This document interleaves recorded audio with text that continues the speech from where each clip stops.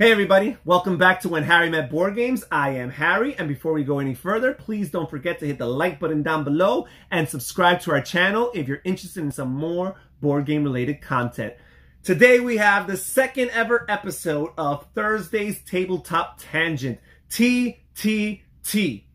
And this is basically just a variety show where I speak in tangent form about any topic of my choice. Right? And who can stop me? And today's topic of choice will be deck building games and why I love them so much. I absolutely love deck building games. So many of these games, comprise my top 20, my top 50, my top 100 board games of all time.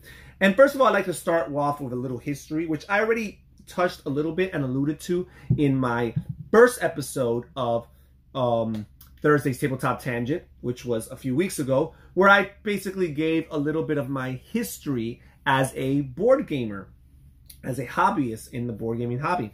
And now I will allude a little bit more to it, which is the fact that some of the games that were very key and transitional periods in my gaming history to becoming a full-blown hardcore gamer, they were deck building games. I think of DC Deck Building Game. This is a game that I played in early 2016 when my friend Wayne introduced it to me.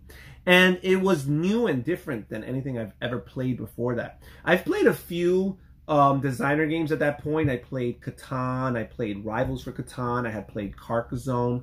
And of course, obviously I played lots of mass market games, Risk, Monopoly, and so on and so forth. But I had never really played a lot of designer games, not a lot of the more modern designer games, because even games like Carcassonne, it's pretty old.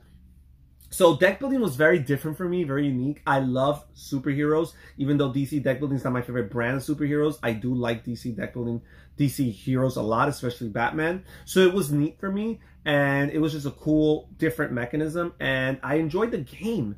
But at the same time, because I was not as big of a fan as the DC deck build of the DC universe as I am of Marvel, I decided to do some research on Amazon and see if there was any deck building games for the Marvel universe. And lo and behold, there was Marvel Legendary. And I instantly bought it. And it was pretty expensive. At that time, it was the most money I ever paid for a board game. I think I paid close to $50 for Marvel Legendary.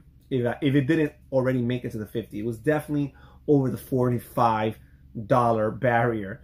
But I felt like it was worth it. And it was so cool just opening that box. I still have it right here. Right here's my Marvel Legendary box. Opening that box and seeing all the content inside and opening the cards, taking out the shrink wrap and seeing all the different characters that I love. Spider-Man and Iron Man and Hulk and Cyclops and Wolverine. All these great guys. Some of the greatest heroes on the base game. And I loved the game, and I was like, wow, this game is even better than DC Deck Building. And as time has gone on, the gulf between the two of them has just grown bigger and bigger, because I absolutely adore Marvel Legendary, and I'm a little ho-hum about DC Deck Building. But I bought Marvel Legendary. I instantly started a league, got a bunch of my friends and my wife, she was the only girl, to join us, and we had a league with seasons, with structured gaming schedules, and a playoff tournament and a championship game at the end. And we did that for about 3 years, and it was so much fun. But in 2017, after about a year of playing Marvel Legendary, I decided to start exploring a little bit more into deck building games. See, because what had happened is, I was like, I love Marvel Legendary, and I love DC deck building. Are there other deck building games with different themes? Let me look into that, right? And I did some research, and I stumbled across the Dice Tower, and that's a big part of why I'm here today. And they did a top 10 or a couple videos of top 10 deck building games. And I looked at the games and I perused through them, and there was a lot of things that caught my attention. And one of the games that caught my attention was Dominion, the grandfather of all the deck building games. And after watching them talk about Dominion and watching some reviews on Dominion, I decided, hey, you know what? I'm going to buy, right now, 2 boxes of Dominion. I'm going to buy Dominion, and I'm going to buy Dominion Intrigue. And that was around March of 2017. And that is that is the turning point that I consider officially when I became a gamer. I will say that. I feel like prior to that, it's hard for me to say I was a gamer because even though I've always loved games and I've spent money on games, it was always the mass market games, and it was always like the idea of the game more than the game itself. I don't know how to explain it. But when I bought 2 boxes, about $70 worth of money for a game that I've never played, it's not a theme that I'm super huge on like I am about superheroes, that to me was so experimental. It was really what got me down the rabbit hole. And going forward, I started every other week or so, I was buying games nonstop till this day. Please, I need some help. I need to check in somewhere because I can't stop. And Dominion's a big part of it. So that's the history of my love for deck building games. Now, let's talk a little bit about contemporary events, right? Current events. Thunderstone Quest is a game that I've been playing recently. I started playing it late last year. I'd say about maybe July of last year. I started playing Thunderstone Quest. And I am already so in love with that game. I like that game so much. I'm even playing it solo now. I love the fantasy theme. I love just the spatial element of how you move from board to board. And it's funny because I had seen so much about Thunderstone, regular Thunderstone, and it was out of print. I'd seen so much about Thunderstone Advance, and it was out of print. And I was so sad about that. And now I'm glad that I never even tried to buy a used copy because Thunderstone Quest is just amazing. You got to navigate between, you know, the dungeon and the village. I'm not here to give a review. This game is amazing, and it's really, you know, added to just my love for deck building and the different things that can happen with deck building and just how deck building lends itself to variability. That's one of the things I like about deck building because it's card based, and you gotta come up with so much cards, right? So first of all, you need a theme that can encompass that type of density, right? You cannot get a superficial theme where you cannot come up with enough cards. So that's it. You always have to tap into very rich, you know, thematic tropes or very rich, you know, intellectual properties, right? Because something that's not more developed just won't lend itself to having a variety of many, many different cards, because you have to have the variety or else you're not going to be able to deck build, because deck building consists of getting a bigger deck, and you don't want to have too many duplicates in that deck, so you want to have some variety. And also just the idea of replayability, right? If you have few cards, then that game is not going to get played many times because you'll see it over and over again every time you play a deck building game. So I feel like, you know, it requires and at the same time lends itself to variability. So that's one of the things. I like card games. I really like card games. I like the tactile experience of holding a card in my hand. And I also like it mechanically because while it's fun to roll dice, I get very frustrated when dice are not rolled to my advantage, to my benefit. And I feel like I lost the game, not only because of my bad dice rolling, but also because of a combination of somebody else's good dice rolling. It just feels too swingy for me, right? And I probably wouldn't complain so much if I was on the winning end of things more often than not, but I'm not. So I will complain. But card games, it gives me the illusion that I'm more in control. And don't get me wrong, there is some luck to card games because you're shuffling cards and you're drawing them, right? How you manage your cards, how you play your cards, how you milk them for all they're worth, that's in your control, and that feels good. How you draw them, that's a little bit of luck. But I feel like a deck building game helps you mitigate that because you don't just have a deck of cards that was assigned to you and now you got to shuffle it and deal with it. No, you acquired your deck over the course of several turns. You made decisions throughout the game to acquire certain cards because you felt like they were good for your deck. So when you don't draw cards, you got to factor in the probability and the fact that to some extent this is your fault. So again, it helps you mitigate it. It makes you take ownership for your actions. And again, I just feel like I'm more in control. And when I lose a game, I feel like I really lost. And when I win a game, I feel like I really win. So that's just card games in general, and especially deck building games. Also, I feel like it's an exercise in efficiency, which I've heard people use that phrase in a negative way, but I actually like that. I actually like the idea of trying to be more efficient than my other opponents. I like the idea of saying, well, these are the cards that are available in this particular deck building game. How can I construct my deck in a way that will be more effective and efficient in the long term than my other opponents? And that's how I go about it. I go about long term. I'm not a lot of the people that I play are trying to get rich quick as far as deck building games are concerned. I play for the long game, which means I do lose because sometimes players just beat me to the punch. But if those games last long enough, my win-loss record tends to be pretty high. And I love that challenge of just trying to build the most efficient deck possible. And again, the variability makes that a stimulating challenge, because if I always play the same game, I would just get bored. I would say, well, last time I won by doing XYZ, so I will do XYZ again. But the variability forces me to approach each and every single gameplay as something unique and different and totally new from the prior plays. And I find that to be exciting. Also, I love the idea of managing currency, right? And even though currency is not always monetary in nature in these deck building games, it's still, in theory, a currency. For example, in DC deck building, it's power. Well, power is your currency. In Marvel, you have recruit and you have attack. And those are two different types of currencies. Yes, in Dominion, it comes out more straightforward. You have gold, right?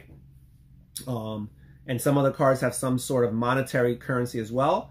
But any type of resource, whatever it's, titled or the terminology used for it, that you have to, manage and budget, is such a neat thing for me. And I especially like games that have deck building games that have multiple currencies. If you have 2 or more currencies, I find that to be even neater. Clank, the regular Clank. I have never played Clank in Space. I still haven't even thought of playing Clank Legacy, which I am highly intrigued by. But in Clank, the base game, you have 3 different currencies. You have gold or money, you have swords or attack, and finally you have boots or movement that allow you to move. And it carries all the different phases of the game. You're attacking monsters, you're buying stuff, and you're also moving throughout the dungeon. I find it to be neat. I find it to be such a challenge, How can I be efficient as possible in all 3 of these currencies? How can I be as efficient as possible in all these three of these areas? It's easy when you're only managing one currency to try to get very, very good in that one currency. But when you're doing those 3, striking that right balance of, do I have enough of this and am I not neglecting that? I find that to be very, very cool, very, very neat in deck building, the currencies and the managing of these currencies. Also, I like the idea of culling, right? I like the idea that you start weak, you have a very weak deck, and that these games tend to offer ways to get rid of some of these earlier starting cards or weaker cards, right? So as the game goes on, not only is your deck stronger by virtue of you having acquired valuable cards, but it's also stronger as a result of you having culled or gotten rid of or trashed or destroyed, whatever term your game gives to it, by having gotten rid of these different cards. And I've seen some people get so attached to their cards, they don't want to destroy their cards. And I always tell them, listen, in a deck building game, starting cards are always a waste of time. If you can get rid of a starting card, do so, and do so as quick as possible. And that is so neat, because as you're trashing these cards, as you're calling these cards, you're seeing that you're getting to the good stuff more often. Because yes, you might have a lot of good cards there, but you're going to wait a while to see them because there's still so much of these diluted weak cards in the deck. So I really like the idea of cull. I like the idea of storytelling. I do feel that not every deck builder is a storytelling game. Dominion, for example, doesn't really tell a story. I like it, and I like it a lot because of how smooth it is, how quick it is, and how intuitive and gateway it is in nature. But it's not very much of a story. But, Marvel Legendary, Thunderstone Quest, DC deck building with the Crisis expansions, these add some storyline elements to it. Clank feels a little bit like a story. I like the idea of how stories are implemented in deck building games. I feel like when designers go through the trouble of trying to implement some kind of story in their deck building games, it works very well, at least for me.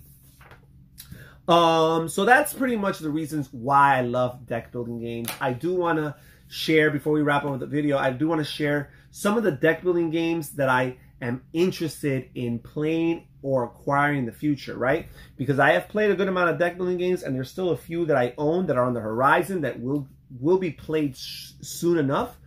But these are games, I want to share 5 games, and there's more, but these are the 5 top ones, the 5 deck building games that I do not own and have not played that I'm most interested and excited about playing.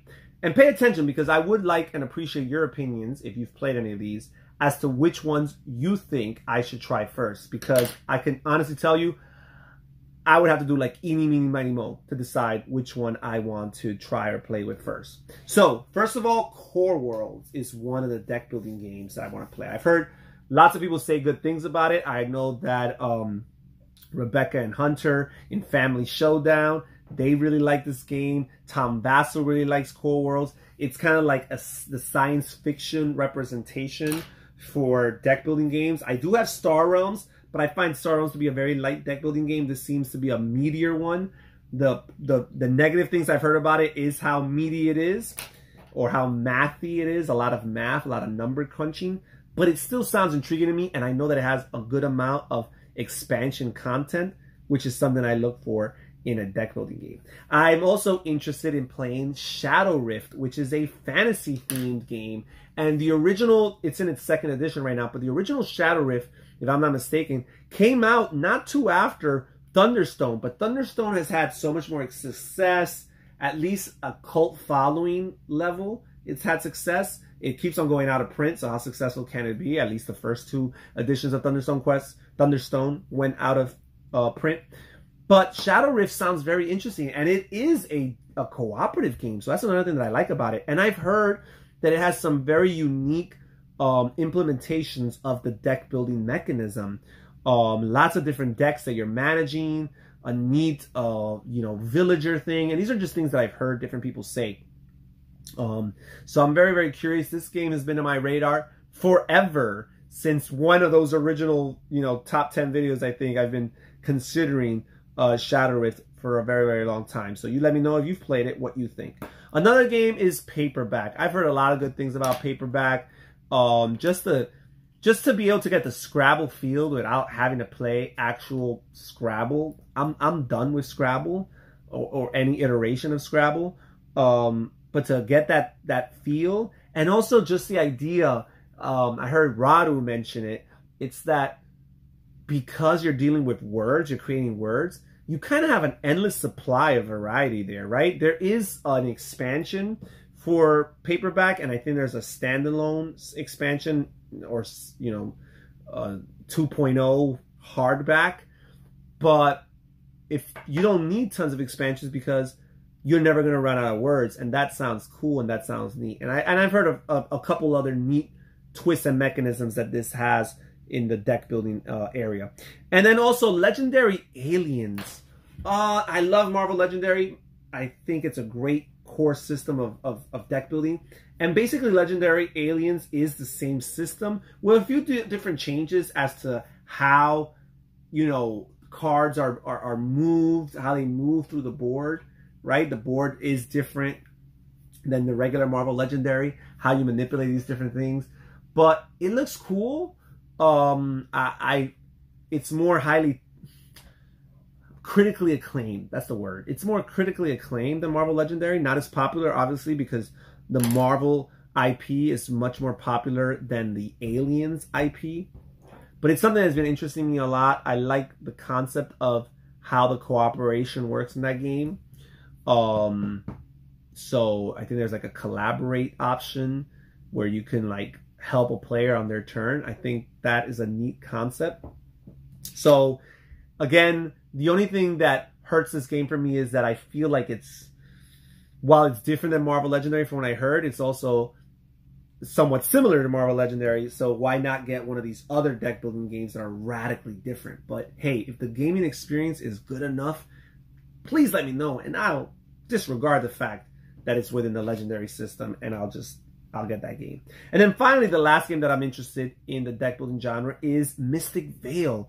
And basically because of its innovation, I hear it's a card crafting game where you don't necessarily build a thick deck of cards, but I guess you build cards themselves. You craft them by drafting different sleeves, I think it is. Again, I've never played this game. I haven't even really looked at any reviews, but I've heard people talk about it, and I've heard good things. And the innovative idea of card crafting sounds really neat to me, where basically you're sliding cards inside of one another, and it adds to it. So you can have a lot of cards that are kind of powerful, or you can have a few cards that are very powerful.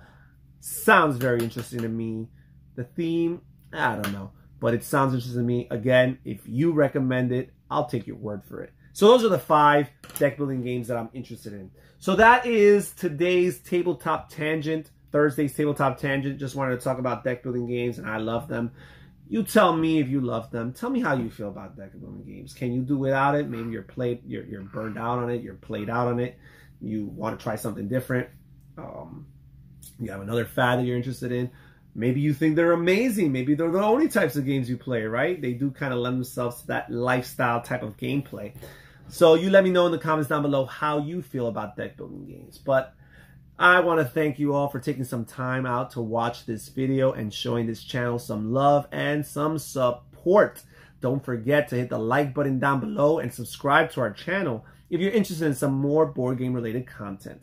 Well, this is Harry from When Harry Met Board Games, signing off saying take care, stay healthy, stay safe, and enjoy some gaming. See you later.